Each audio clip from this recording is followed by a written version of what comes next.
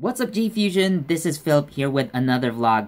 Now, I don't usually do individual episode reviews, but Kamen Rider Zio episodes 9 and 10 were some of the best episode arcs I have ever seen so far. And I love it for a number of reasons.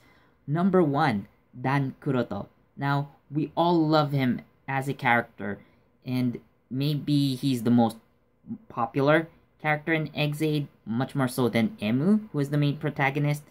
But he was such a great character, even though he's a villain most of the time, and he's also a villain in this arc. Yeah, he's a great character, so much so that we love seeing him back. And that's amazing.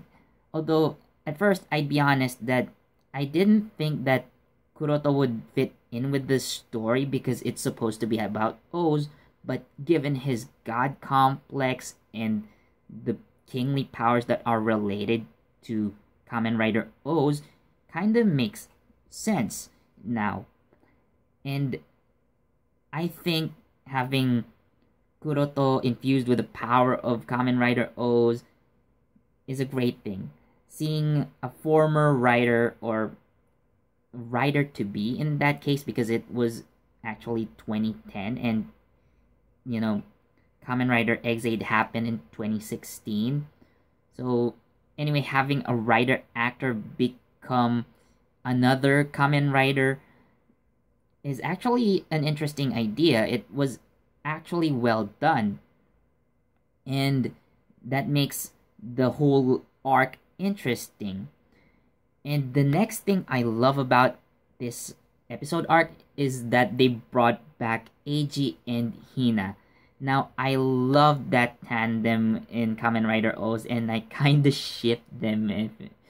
And I'm actually still disappointed that they didn't end up together.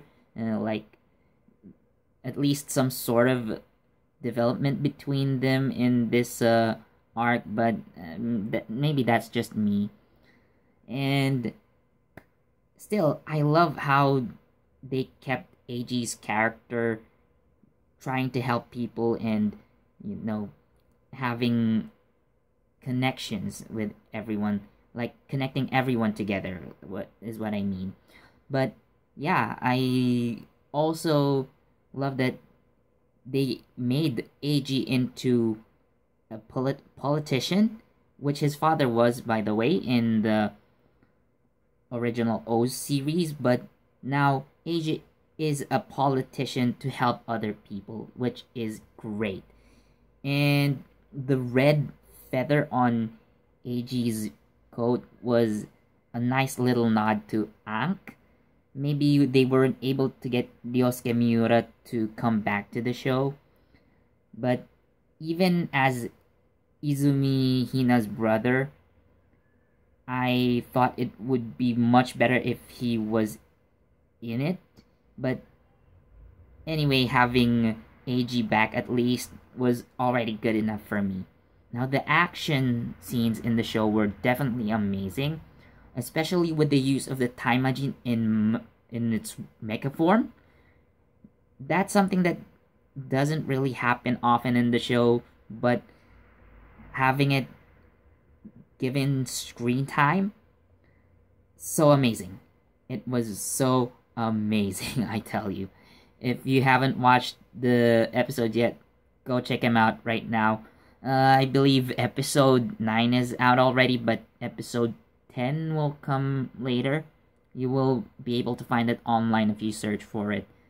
And I also love how at the ending they revealed the next rider.